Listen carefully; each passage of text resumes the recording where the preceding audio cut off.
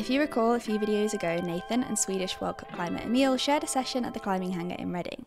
They focused on pushing Nathan's grade beyond what he thought he was capable of, and you folks seemed to really enjoy joining along. But what we didn't share was the even more incredible progression Nathan experienced across a single project at the upper end of his grade limit. This yellow boulder, Nathan would be the first to admit he would have tried once and then moved on. But with guidance from Emil and a little perseverance, it became clear that Nathan is likely more capable of higher grades than he always believes, and you might be too. This session was sponsored by Squarespace. So I don't often get the chance to climb with pro climbers, and I don't also often get the chance to climb with people who are also quite tall. Yeah. And I'd say are you a more powerful climber, would you say? I'm definitely a powerful climber. Yeah? It's like my entire foundation as a climber. Not the best climber technically, but I do have some power and I can do some one-arm pull-ups. That's kind of what I do. And I would say that kind of lines up with, obviously we're working at very different levels, but like if I was to pick my strength set, I'd probably think of like powerful, big move type stuff.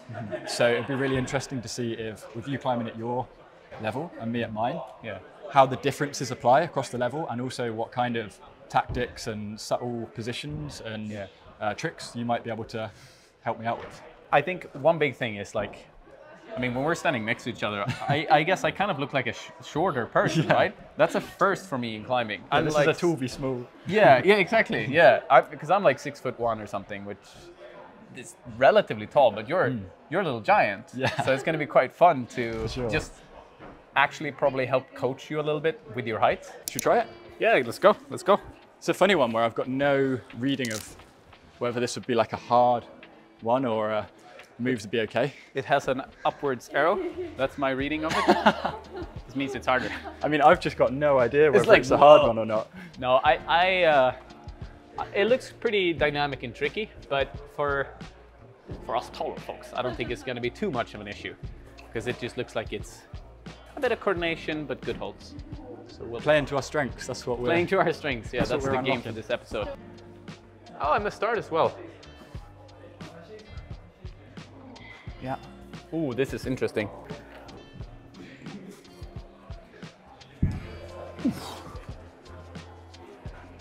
Nice, Emil. Come on. Come on.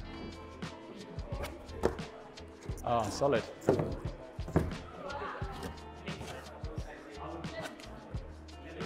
Ooh. Ooh. Yeah, really nice. This is one of my favorite techniques. Heel-hooking chips. Most people would go like this, but it's so much better to heel hook as a tall guy. Sit on it. Yeah. It was actually quite demanding.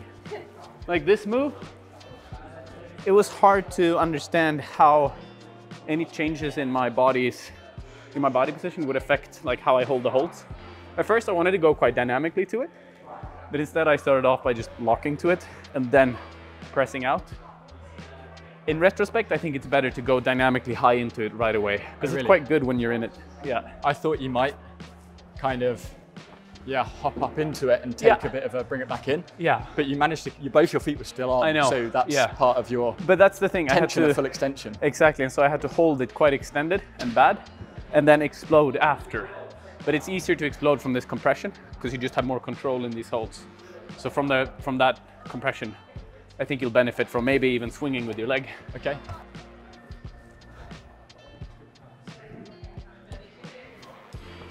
Oh, this feels tricky. I started double Gaston. Left foot on. And then, push it up.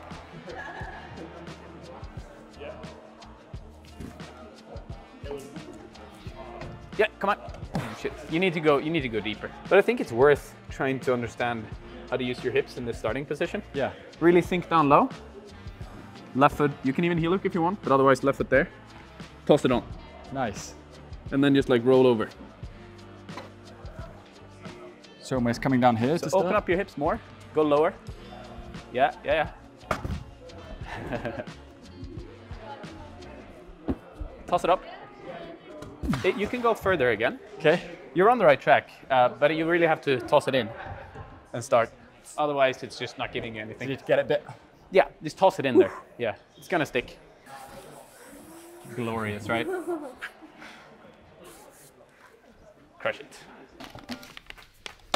Hello everyone, welcome to our warehouse slash kitchen. This part of the video is sponsored by Squarespace, and we wanted to share a couple of updates relating to our Squarespace online shop and our merch drop, which should have dropped by now if all went well this week. So I wanted to give you a little bit of a like behind the scenes of I guess what our like warehouse looks like, and also chat to you about two of the features that I think are going to come most in handy for Nathan and I over the next few weeks. Today is fold and list day. So today we're listing them on the website. So I'm going to take you through what that looks like on Squarespace.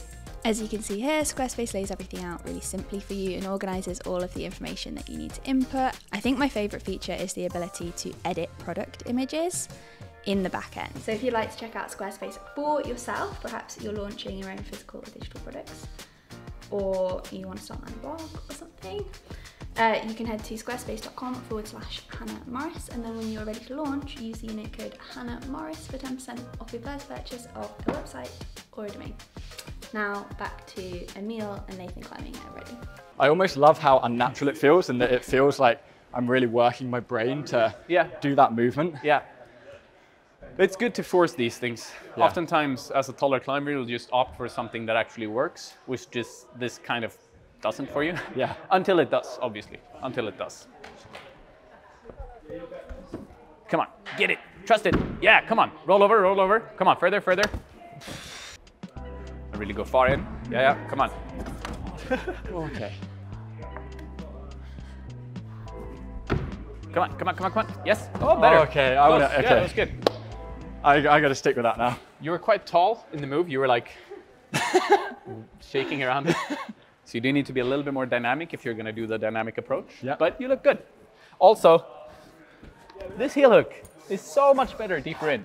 He always gets it up here every single time. Okay. So get it like all the way in there, and you're gonna cruise it. Something clicked that go where I was kind of thinking, I just want to try it my normal way. Yeah. But suddenly then that goes, something felt right, like the hip position was right, and I suddenly was like, hang on, I might get round. Yeah, yeah. Like, you were just about to, like, if you had been a little bit more coordinated, you would have done it like easily. Far in with the right foot. Come on. Roll over, roll over, roll over. Yes, come on.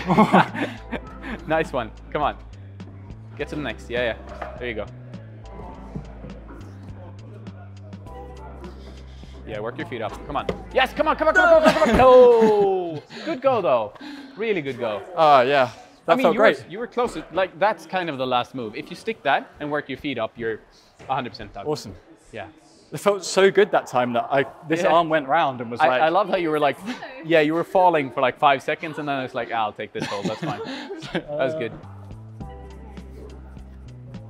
Full body, come on. Yes, come on. Ooh, good. You can get a lot more from the right hand. This, you have to push with your fingers. So you were trying to flip it like this. Yeah. You have to like keep on engaging on it and pushing upwards. Like you're mantling with just your tips. Keep that hand straight on as it turns. Keep it straight on and drag, and then mantle with your fingers. So you can like actively pull a little bit with it inwards when you're above it. Yeah. I always try and look at holds and consider like what are the downsides of this. So for instance, the X-Cult marking here is slippery. So here you don't have any tension. Screws can be good quite sometimes. This section needs to be brushed if you want to use it. There's something slippery. Also, last thing is when you actually hit the hold, where do you get the most tension? Right side or left side? Probably, that's harder to say. I would guess around here. Okay. So this is what we'll brush. Also, sink down with your heel slightly more when you land on it. On this hold? Yeah. Because when you're extending it like this, you're just increasing the risk of slipping. And with your height, you're more at an advantage leaning your heel downwards.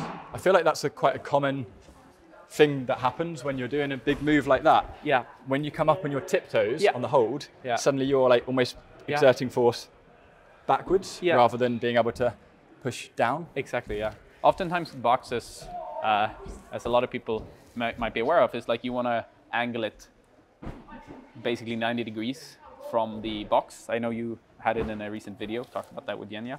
But the same, of course, goes for this hold. It's just a slightly more complex. You should consider the same thing of like how you how you angle your toes. Yeah. And then you lose a little bit of that tension, but try and lose as little as possible. Yeah.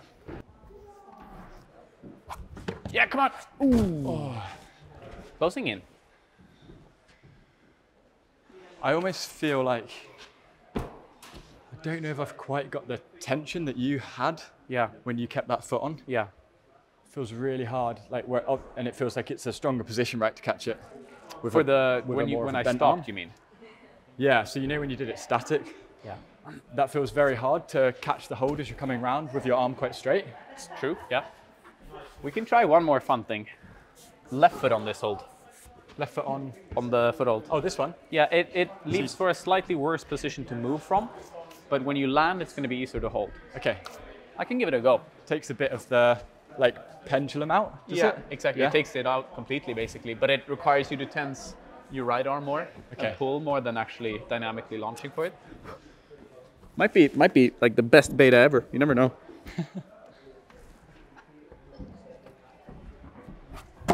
Wow. It's harder for sure. Because it's definitely possible, but you're exploding so much more into it because you can't control the motion in the same sense.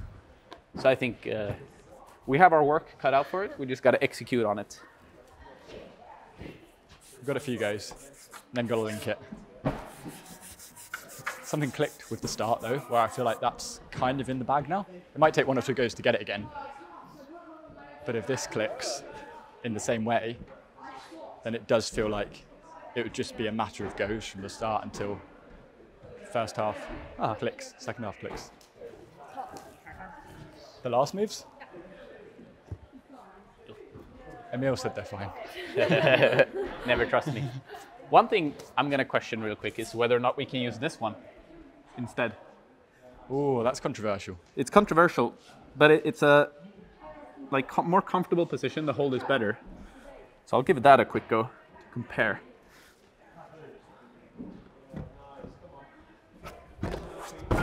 No, because you're too low. Lower, yeah. It's better to push with the upper one. But I always think it's good to experiment with different alternative solutions.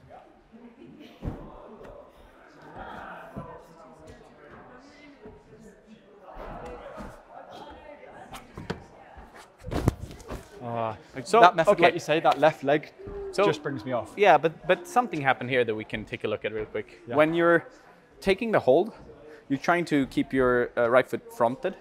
Okay. And if you let the foot rotate with the motion, so like from this to this, it'll give you a slightly more advantageous position to grab this one from. Okay. Like compared to the right foot, which will give you slightly more tension on the right foot. Okay. Yeah. So this foot goes from being like that to it will actually rotate a little bit? Well, yeah, like from this to this. Yeah, okay. So you're spinning with the motion like so. So almost tweaking it a little bit.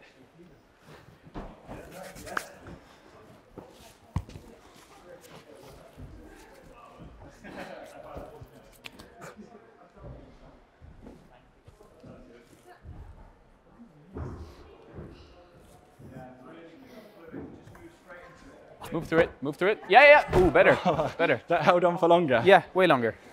I also think you can improve it even slightly more, but you just have to try it a few more times, I think. Focus on it even slightly more. Yeah. And yeah, you're gonna stick it. It looks good. Held for longer. Yeah. Maybe rest. A bit of rest. And too psyched. Too psyched.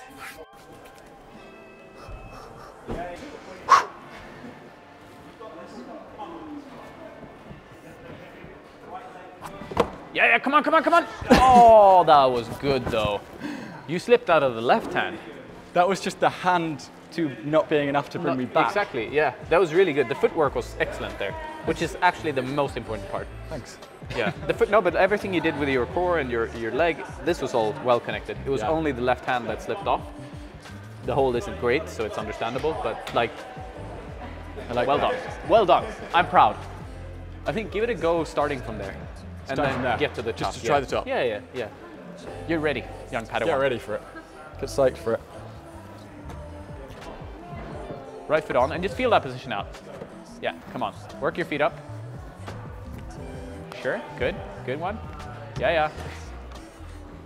You can work your feet up and get the heel up. Excellent. Nice one.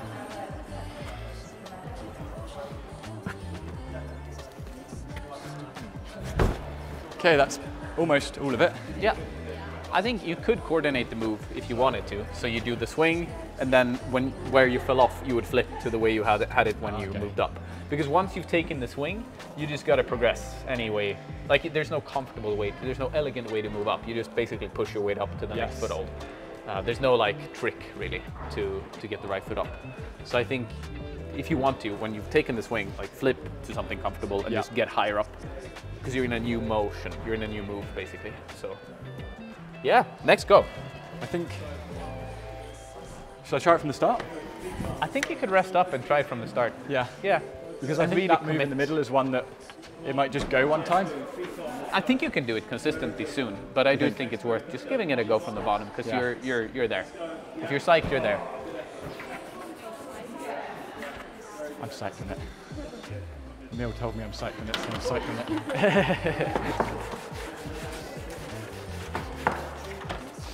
Yeah, it's tricky, that hold. If it was a bit better, you could get away with so much more on the swing. Like you could get away with your position being off. But like we were saying earlier from the first climb, this is now at a level for me where the hold is like only holdable if I am not swinging too much and if my foot stays on, and all those things have to fall in line. Yeah, you're not really allowed to make any proper mistakes here. You can't compensate by just, you know, hanging a little bit harder or anything like that. You have to climb really well, which is important to challenge yourself with.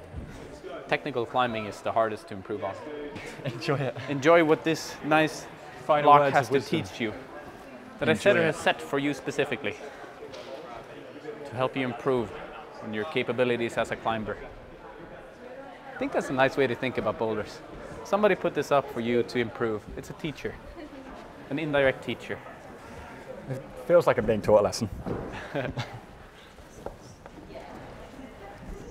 Deep in, nice, super good start. Come on, breathe, take a second, consider the right hand, so good. You know this move, right hand, right foot up, tension, tension, tension, tension.